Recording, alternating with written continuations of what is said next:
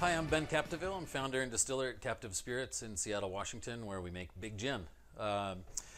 Big Gin is a domestic craft alternative to your typical London Dries from the UK.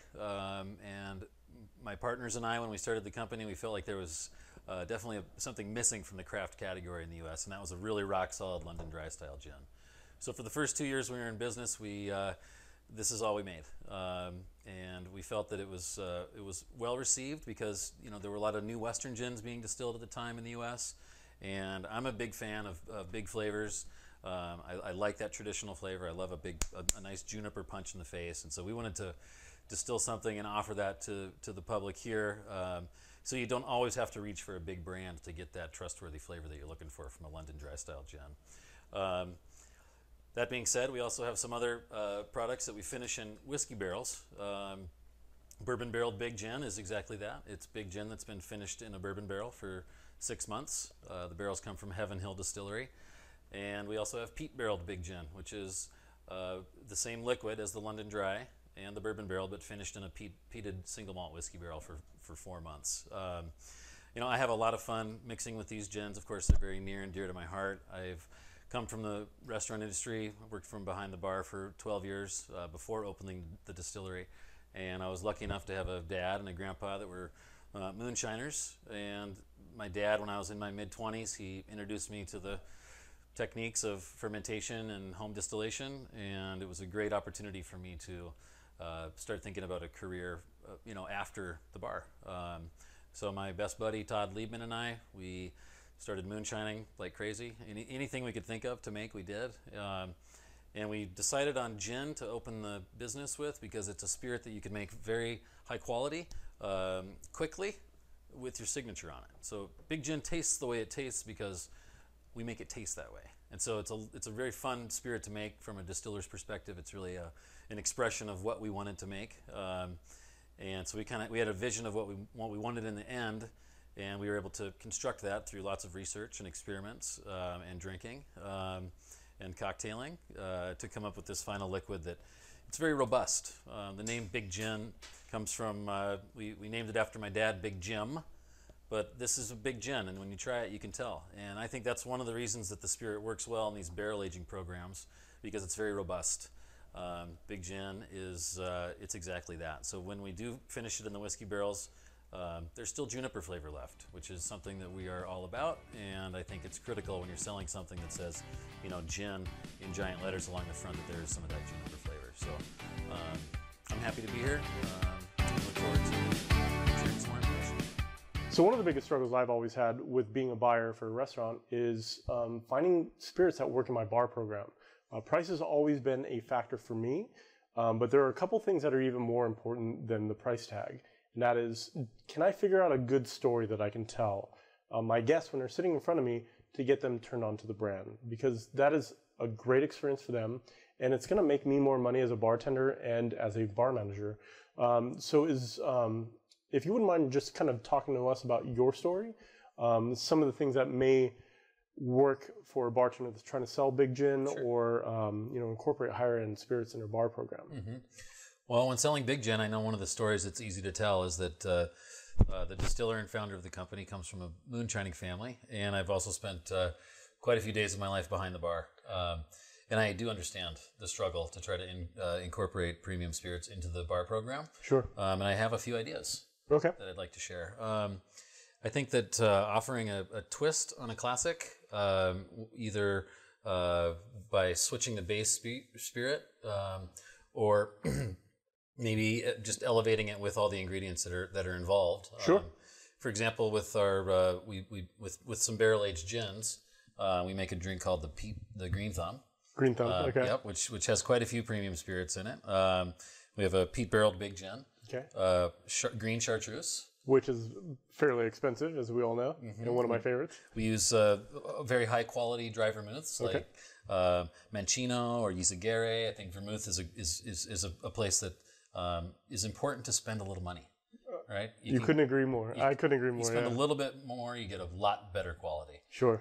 And then the celery bitters, mm-hmm, for the Green Thumb, or perhaps an old fashioned with the barrel aged gin. Nice. Yeah, and I like to keep it simple. I think the beautiful thing about the old-fashioned is it's basically any base spirit with bitters and sugar. Right. And my bartending career, I've made hundreds of old-fashions with the smashed up orange, kind of like how they do it in Wisconsin. What's up, Wisconsin? I got a lot of family and friends out there. But, we like to keep it clean and sexy. So instead of muddling up all the fruit in the glass, we'll kind of save that for garnish time. But yeah, like a barrel-aged gin or perhaps a well-aged rum, even a cognac, all sorts of different brandies can offer a twist on a classic with the old-fashioned. And I think the old-fashioned is a drink that, like, a lot of the people come into your bar will at least recognize the name. Sure. And so that's an easy way for an upsell, because instead of using your well bourbon or rye, offer a twist. And the twist being a barrel-aged gin, or, like I said, a well-aged rum, or something else that can kind of open the category. It allows your guests to kind of feel like they're calling the shots a little bit. Right. And you're there to suggest things. And I think that's one of the things that bartenders need to remember, is that people look up to you. And they want your suggestion because you are the professional. Right. Yeah, and it's another form of entertainment and engagement to your guest, is being able to say, look, you should try this. It's very different, especially with a barrel-aged gin. It's just a different kind of take on a classic, which is something we all like to do.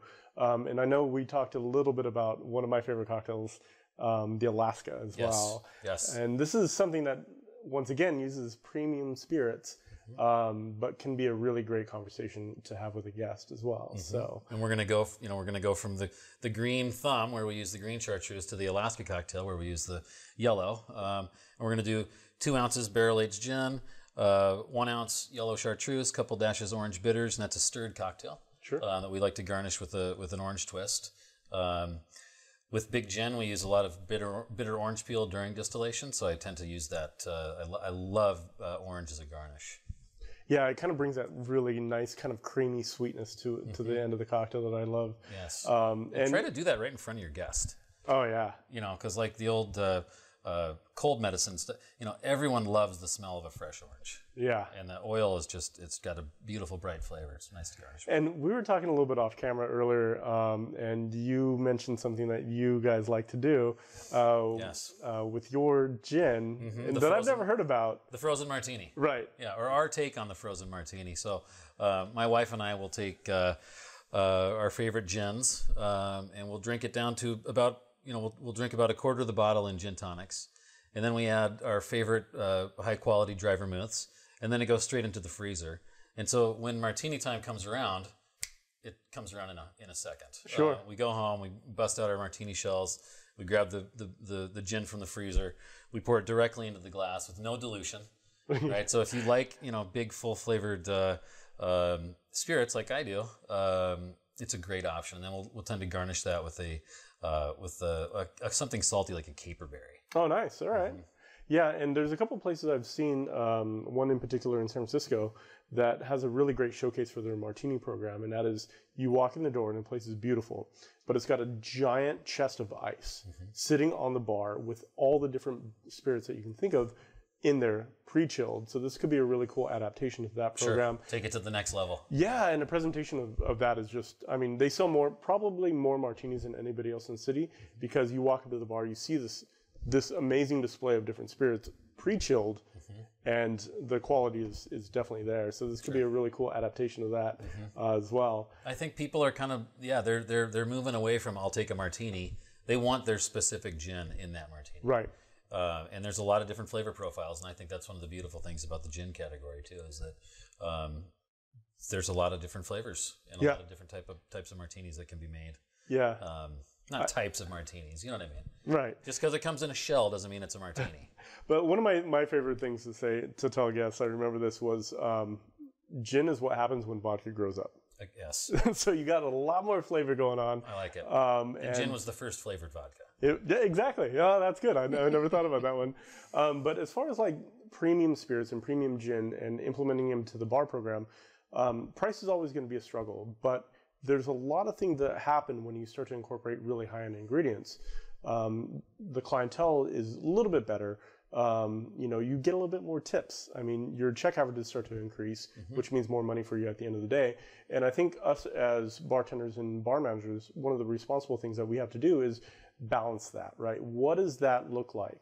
And for me, when you have spirits like this that are a little bit more of a premium price, it is all about showcasing that and using the best ingredients. So a couple of ideas that we were talking about before is for something like this is incorporating it into a bitter or tincture program. Sure. Where you want to incorporate it back into the gin, use gin as a base spirit, and you can put the name as far as a name recognition on the menu and showcase a local craft spirit instead of a big brand or something like that.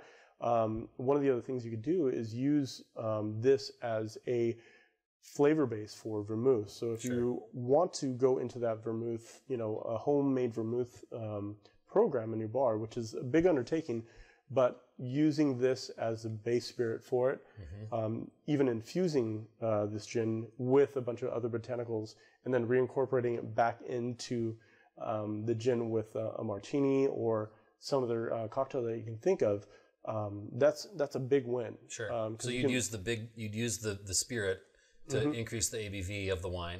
Right. So you wrap that back into the cocktail when it's time to present. Right. So like what we were talking about was infusing the gin and then incorporating it into the caramelized wine.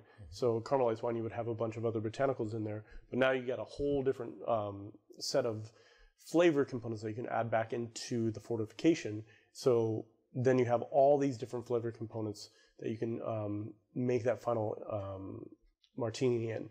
And it just ties everything together beautifully, and it's just a better, more compelling story. Yes, and that's what it's about. It's about the story. And in the experience, and like telling people like, man, this is really cool. This is the third generation moonshiner bartender that went out and made his own spirits.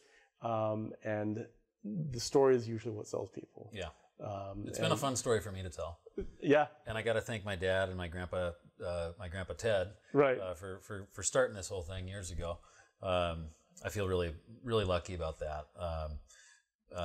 It's just kind of a rare thing to be able to continue to work in your same line of work, but from a producer's perspective. Sure, yeah, and I'm sure the bartending aspect played a lot into how you produce this final spirit. Yeah, and to be quite honest with you, it had a lot to do with the success that we've had. Sure, especially starting in Seattle, knowing a lot of top bartenders in town. Sure, and working for a lot of the larger restaurant groups there has really helped in my partners and I building this brand.